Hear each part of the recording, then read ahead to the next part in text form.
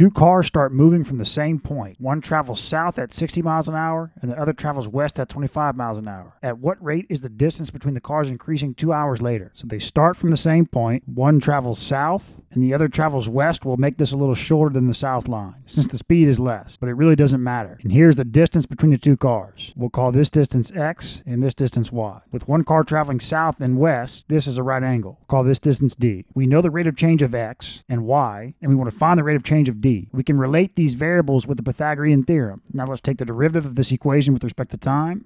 Solve for d dot. Now we know or we can find all of these values, but do we put them as positive or negative? This is a triangle. The side lengths of a triangle can't be negative. This side length and this side length are both increasing. So x dot and y dot are positive. Use distance is equal to rate times time, and time 2 hours to solve for x and y. Now use the Pythagorean theorem to find d. Now solve for d dot. 65 miles an hour.